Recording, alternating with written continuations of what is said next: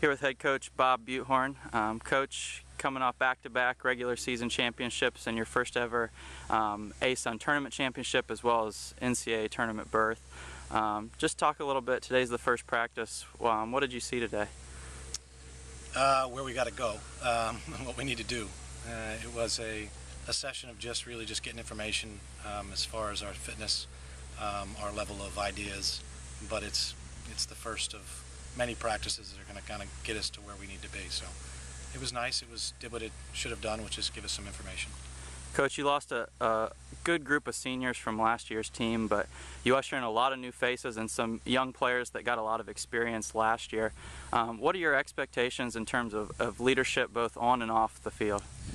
Well, as leadership, I think one of the things we try to do, that's just an ongoing process, so we try to do that throughout the spring, grooming the next guys to take over that type of role for us.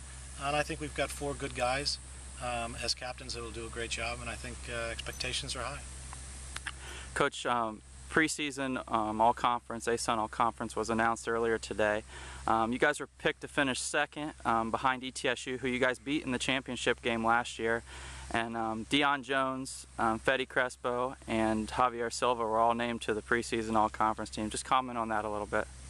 Well, it is what it is. Preseason rankings are really just for the press and for people to kind of look and analyze. But as coaches, I don't look too much at that.